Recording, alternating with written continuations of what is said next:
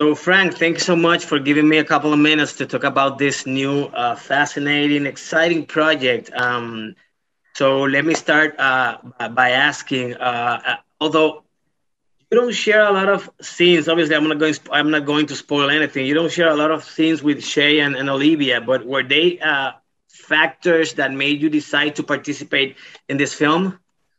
Shay was certainly. Shay and I have known each other since we did Pride and Glory together. I don't know how many Mhm. years ago, and we've often collaborated on things. And he called me up, and that's all I needed is for him to say, "Come, I want you to be in this movie with me." And I was there.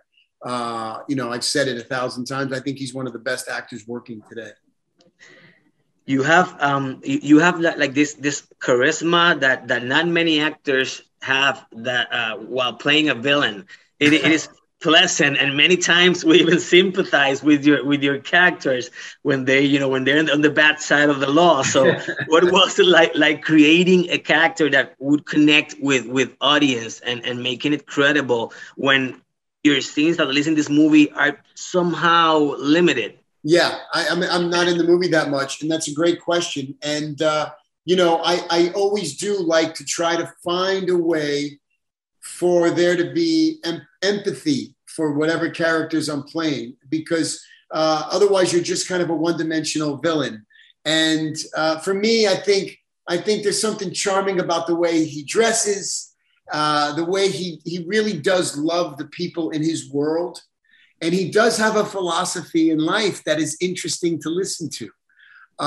He's also a teacher to these other, and I think all of that, take away the violence, it makes him a good guy. It kind of makes him. There's a lot of elements of him that are decent, and yet he's not. So, but thank you for saying so. That means I did my job. Yeah. You did it great, awesome. It was an awesome performance. So, I was working with Michelle. I believe this is his second feature length film. So I was working with after working with so many great experienced directors. I was working with Michelle. Yeah, I got to tell you, and I've worked with some inexperienced directors, and the result has not been the same. But he really he's an old soul, and he really has an understanding cinematically of what he wants, not only from the characters, but from how the movie should look and feel. And he seems like a far more seasoned director. And I think, look, I would work with him every time, and I think he's going to have a great career. I agree 100% with you. I love the film. I love his style, and it's kind of different. It looks very, although it was urban gritty drama, it also has like a fresh take on the genre. Yeah. So if you had to choose something that you want people to take away from this movie when they go see it, what would it be? Yeah, I think hope.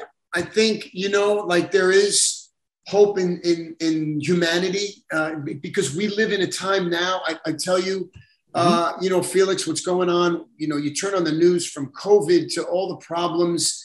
From the governor of New York to Afghanistan, it's all it all becomes so dark and sour, and you question people, and I think there's an element of this film where it's like, okay, it's okay, like people can be okay. Great answer, and thank you for that. So you are extremely active this year. You only have, I think there are like 8 projects coming up to 2021. So how do you move from one character to another? Do you have any process to disconnect from one character to the next one? Yeah, and look, to me, characters in movies are like meals. Once I'm finished, I don't think about it anymore, and I'm on to the next. I'm not an actor who, like, Brad Pitt, you can make one movie a year and make $20 million and life's good. Not only do I love working, but I also have to support my family. So I keep going. Excellent. Thank you for that. My time's up. And again, thank you for such a wonderful performance. I love the film, and again, stay safe wherever you are. And thank you very much for your career. Thanks, Felix. Much love. Thank you, Frank. Have a great day.